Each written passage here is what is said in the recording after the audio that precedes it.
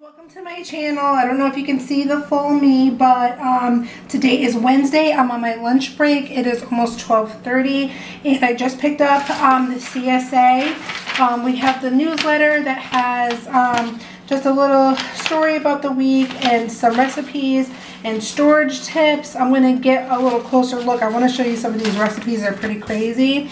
But the first thing we got is parsley. What I'm going to do is plant these in a pot. I just planted the basil. It was kind of getting wilty. I used some of it for the zucchini lasagna that I made. But I will definitely plant this today when I get back home from work. So we'll have parsley. It'll keep coming. Stevie's gonna love these. These are just a bunch of blueberries. I haven't tried any, haven't eaten yet, I'm fasting. We got some, looks like 3 beets. One is like a really nice size, and 2 of them, they're in the instructions. You can cut off the beet, and I think it stores in the refrigerator for like 3 weeks. You can use the beet leaves. You can use it like chard or spinach, but they have to be thoroughly washed. Again, there are some like holes in it where you could tell that an insect was eating it, but they say that, you know, that's a good sign that it's pesticide free, organic, and so on and so forth. So it's unfortunate because it's going to be like 90-degree days for the next couple days, so we're hitting a heat wave, and I hate to use the oven. What I might try to do is see if I can pressure cook these. So we do like beets, so I will definitely do something with these. Try to do something this week. We got some garlic. This is, I guess this is elephant garlic. It's not regular garlic, so it's a more milder garlic. And what they do suggest, so I won't be able to use these because these are all like dried up, the scapes or whatever. But what I like to do is like cut them in half and roast them. Roast them for a while so they get all like nice and caramelized, and then maybe use them for like a spread on like a nice baguette or something, or on meat or whatever. But yeah, we'll see. I might have to do like wake up really early in the morning and put the oven on because it is so hot. So we got that. I don't have my bag. I forgot my bag this morning, so I just took the basket. But what I'll have to do is just return the basket next week and bring my bag.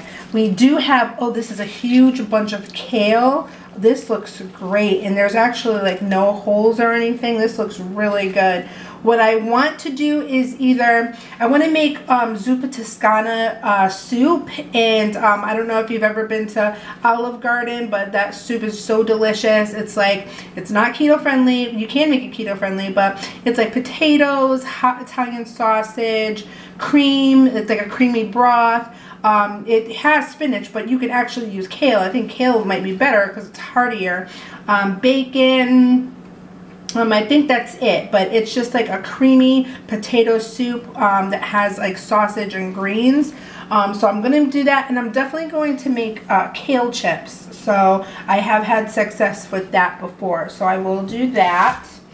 We actually got, these are 2 huge cucumbers. So cucumbers are coming. I actually got 4 of them, but at the CSA where we pick up, they have a donation box, and they donate whatever you put in there to like a local food pantry. So the smaller cucumbers that we had, I did put in the donation box. I try to donate at least something once a week for the food pantry.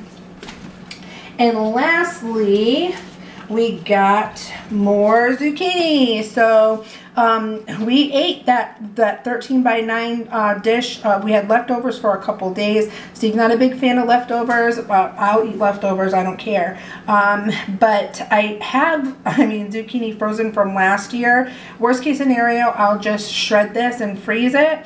But what I'll try to do is make a couple pasta dishes, and instead of me having the pasta, I'll make zoodles because I do have a spiralizer.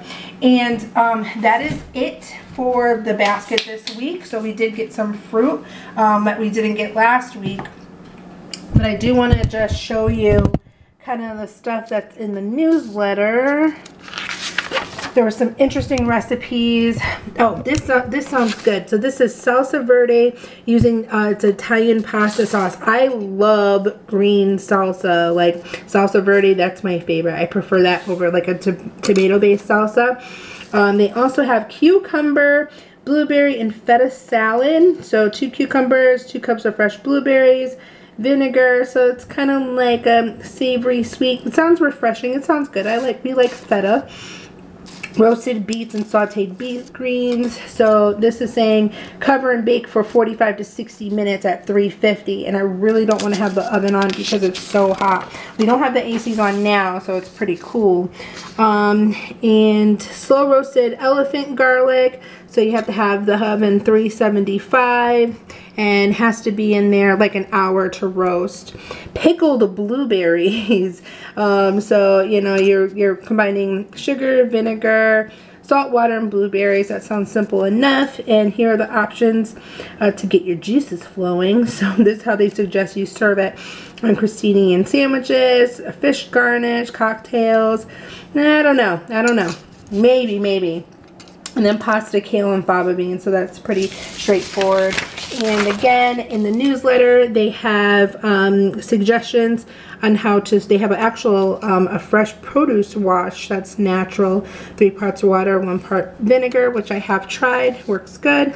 And then it has how you should store whatever is in the basket. So most of the stuff maybe come in the full basket, and then they have one more recipe, and it's secret chocolate cake, and the first ingredients is 2 cups of beets. I don't know. I have most of these ingredients except for I think like the yogurt. I might try it and see how that goes.